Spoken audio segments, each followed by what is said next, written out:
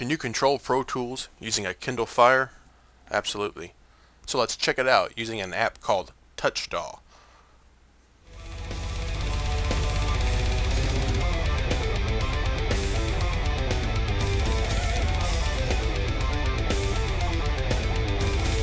So as you can see, we have Pro Tools open, and we also have TouchDAW open on our Android device, in this case a Kindle Fire. So let's take a quick overview at some of the basic operations we can perform with TouchDAW to wirelessly control our DAW, in this case Pro Tools. So the first thing I'll mention is, in this video I'm not going to cover all the advanced features. I'm just going to cover some of the basic things to show you that TouchDAW does indeed work with Pro Tools. But we're just going to cover some of the basic features like adjusting faders, panning, that sort of thing. But to really learn what TouchDAW is capable of, I definitely suggest you check out the manufacturer's website and read through the instructional material provided. As you can see, there are tons of options, different buttons you can push. I mean, we have mode, pan, plugin, assign, send, input, output.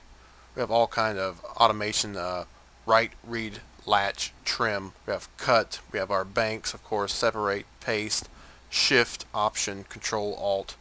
As you can see, tons of different options. So let's get started with just the basic overview. So of course with TouchDAW we can control our volume faders here. So I'll just touch this and see right there on the Guitar 1 track how it adjusts. And we can also see a value change up in our scribble strip on the actual Kindle Fire here in TouchDAW. So you see if I pull way up, we see a plus 11. It's the same in Pro Tools. Pull it down, -8 in Pro Tools. Very cool.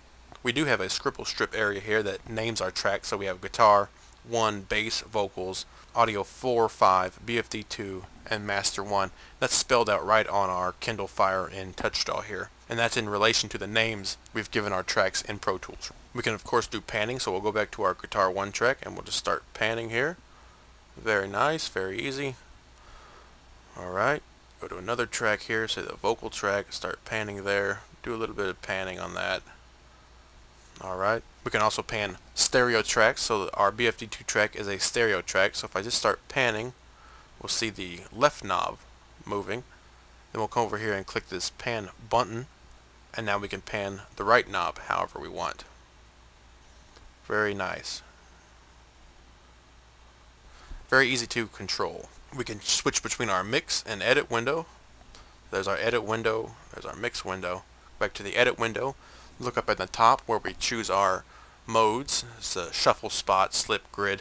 We can change that right here by clicking this mode button. So we're in shuffle, slip, spot, grid. We have tool controls here.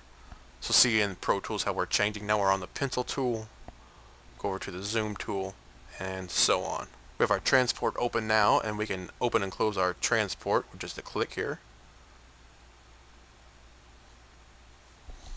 Very easy. Go back to our mix window. We can arm our tracks, so Guitar 1 will arm that, and then we'll arm Audio 5. We can solo and mute tracks, so we'll solo our bass track and solo our vocal track.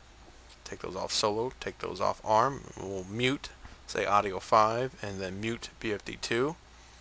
Do all that right within TouchDAW on our Android device, in this case a Kindle Fire. So we have scrub, navigation, zoom controls down here, which I'm not going to get into. And of course another basic control that you'll need would be the ability to play back, record, and you can see we have a record button here, so I can arm my track and then start recording, which I don't want to do right now.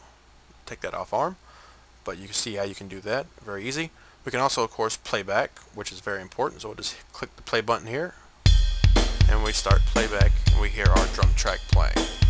While the drum track is playing, you see on screen we have volume meters showing up, and we also have volume meters showing up here in TouchDAW on our Android device. So it makes it very easy to get a quick reference of exactly how loud your song is right from inside TouchDAW on your Android device. Of course we can stop. There we go. So there are tons of different controls and ways you can use TouchDAW to wirelessly manipulate Pro Tools or another DAW. No wires connected here to our Kindle Fire.